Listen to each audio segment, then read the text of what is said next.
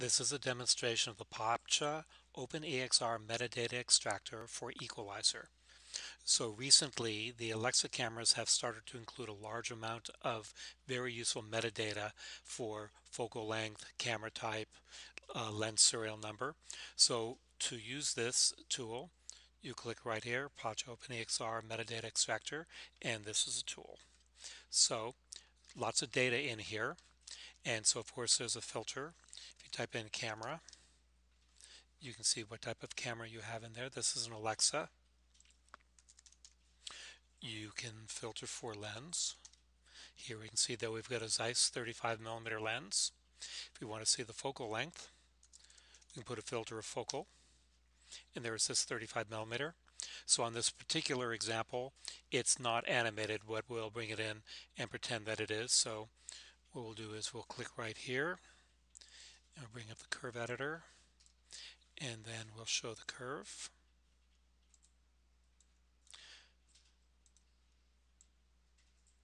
So you have to select an attribute here because this curve editor is only going to load in one curve at a time. So it's going to take a minute because it's going to go through the entire EXR frame range.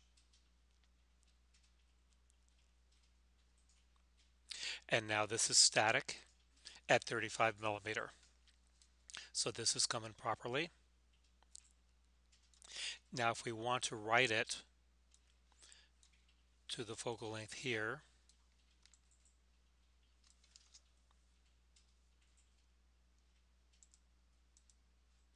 we write to current curve, and there it's written. Now notice is that it's 10 times too large because equalizer's curve editor is always in centimeters, but this particular data is in millimeters. So for this, to make it correct, we'll go to transfer curves and we'll type in 0.1, and that'll convert it from, because it's 10 times too big, from millimeters to centimeters. And now that's correct. So now we'll go with another example where we're going to look at focus.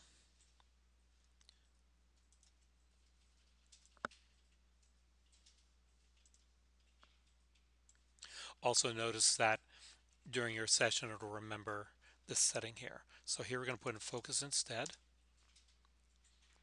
And we see that at this particular frame it's 90 inches. Now this will later have to be converted to centimeters. So again, we're going to go to the curve editor. And you have to hit the show curve button. And it'll take a moment to read in all the EXR frames. Even if you did a decompress, you still have to do this. So now we've got a curve. Right here you notice there's a frame delay log.